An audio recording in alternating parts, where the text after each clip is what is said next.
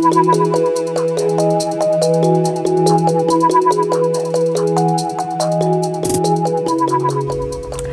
name is Kate Greenway, and I'll be teaching several courses over the next year.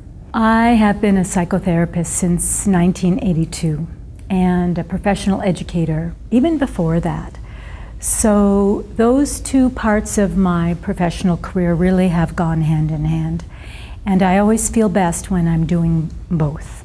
When I moved back to Milwaukee a couple of years ago, I was very clear in my mind that I wanted to teach through the School of Continuing Education.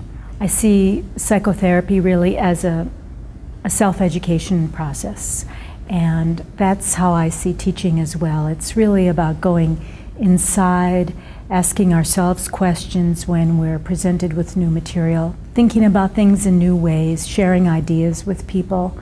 And for me, it's really part of the same track, the track of inquiry and expanding our minds.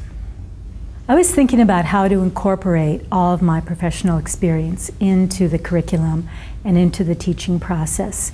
Over the past 30 years, I've experienced many, many different kinds of professional training and personal experiences that have taught me a lot. For a while, I was working with the Harvard School of Mind-Body Education. I've also done a lot of work in the wilderness with rites of passage. I've done year-long intensive trainings with teachers that have really spoken to me deeply. So I want to bring all of these things in to the focus on grief, loss, and renewal. Oh, my teaching style is very intuitive. I like to scribble things on the board and do designs and charts and with colored markers. I like people to do that kind of thing. Students, participants in the class to journal during the class, share ideas with each other, bringing things back to the large group. I'll be incorporating music and video clips, so it'll be very thought-provoking and stimulating and self-reflective as well.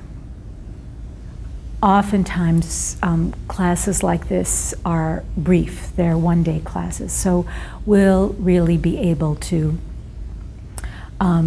explore these topics in depth. And so I think it's an amazing package, really, of 5 days of deep and fun exploration about a topic that's very serious. So I think it's an interesting combination in that way.